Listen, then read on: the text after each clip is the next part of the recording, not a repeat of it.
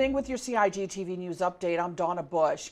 A reminder that government officials are on Cayman Brac for day 2 of Legislative Assembly meetings this week.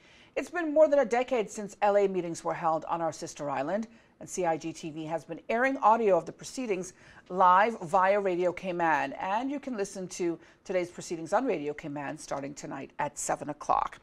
And speaking of Cayman Brac, the Bluff is now home to a number of new capital projects on the sister island.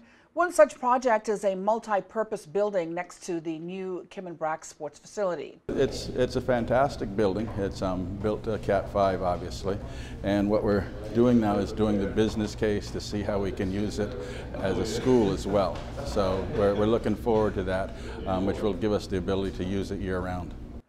And we'll continue to bring you news from Cayman Brac right here on CIG TV in the coming weeks. Meantime, the second annual Entrepreneurship Day Small Business Expo took place today.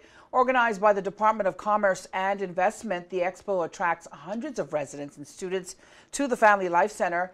During the day, business owners showcase their many products and services in a forum where they don't have to compete or be overshadowed by medium or large-sized businesses.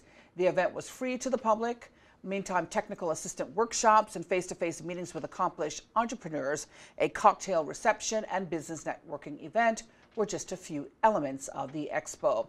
Well, we also took our CIG TV cameras into one of today's workshops titled How to Reimagine Your Business and Reach Your Full Potential. Other workshop topics were pitching your ideas to investors, what is social entrepreneurship, customer service, and the importance of a business plan in small businesses. The event is held annually on World Entrepreneurship Day. A reminder finally about Radio Cayman's Talk Today show. That's weekdays from 12:15. And you can catch or watch CIG TV News Update, the rebroadcast that is, throughout the night. Or you can go to our Facebook and YouTube pages. And that ends another news update here on CIG TV. I'm Donna Bush, as always. Thanks for watching. Have a great night.